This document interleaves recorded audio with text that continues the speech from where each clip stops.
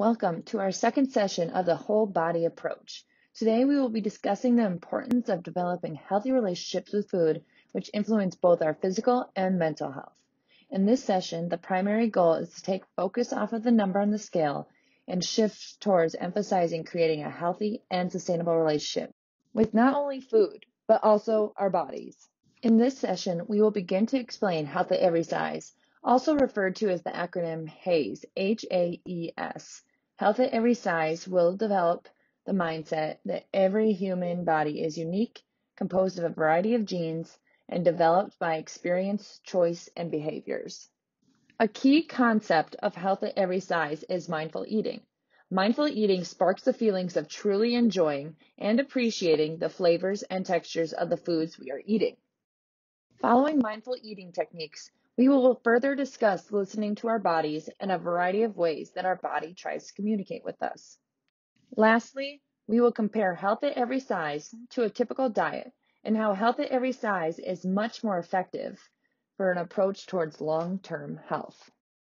Health at Every Size primary focus is to honor our bodies, develop healthy physical and mental health habits, and support longevity.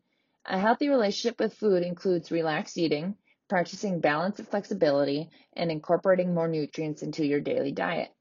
No food is the enemy.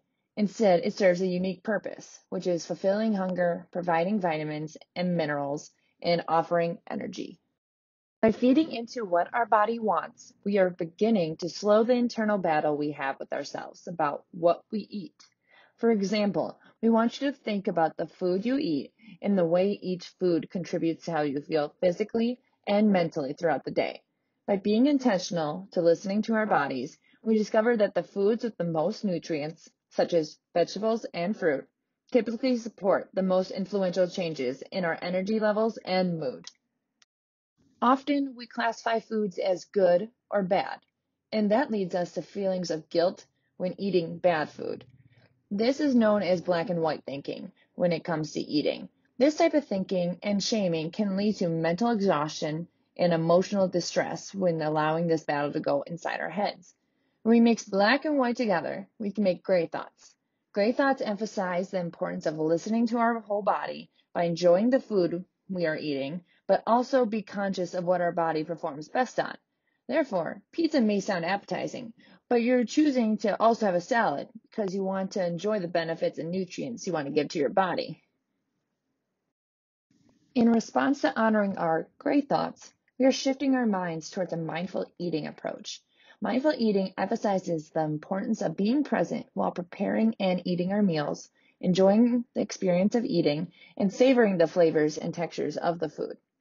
You will quickly find that eating mindfully is more pleasurable, not less.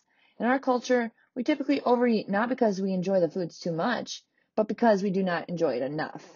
Try mindful eating next time you're eating alone, and once you have practiced a few times by yourself, do it when you're with your friends. Taking just a few moments to really enjoy your food can contribute to greater satisfaction and, in the long run, greater health. Health at Every Size may be new to some of you, which is expected.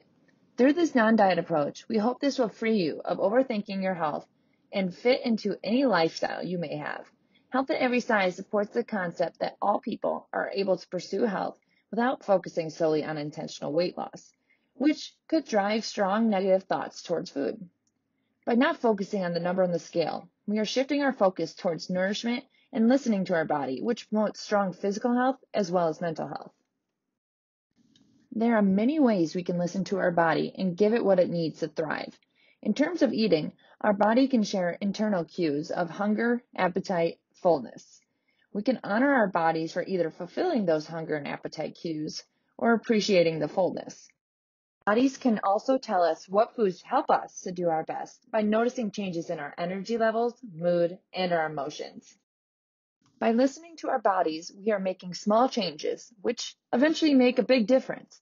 Diet culture promotes restrictive eating and eliminating foods from their overall diet, instead of adding more nutritious foods to support their everyday life. A common issue that many people fall into when following a diet that emphasizes eliminating foods and calories is called yo-yo dieting. With the mindset to label foods as bad, we pull the theoretical yo-yo all the way up and try to hold it there with all our might while we restrict our body of what it may want at the moment. Eventually, our physical and mental self cannot hold the yo-yo at the top any longer, and we give up. We let that yo-yo drop and we feed into all the cravings we were restricting and make statements and sudden actions like, I want birthday cake, my diet is over. Then we have the sudden feelings of guilt. However, if we listen to our bodies and feed its nutrients daily, we avoid these extremes. It becomes a lifestyle and we start to trust our bodies. We have discussed a variety of important topics relating to our relationship with food today. Challenge yourself to taking the first steps towards health at every size approach, as well as mindful eating this next week. Here are a few prompts that you can focus on throughout the week while you are eating to begin practicing mindful eating. How is your energy influenced after eating certain foods? Do you notice a shift in your mood when you eat the certain foods? What thoughts, positive or negative, do you have when eating? The small changes you make today will lead to the biggest changes for the rest of your life.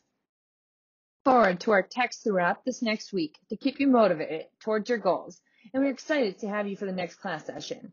We will be discussing exercise and movement. Have a great week working towards your goals, and we are excited to be on this journey with you.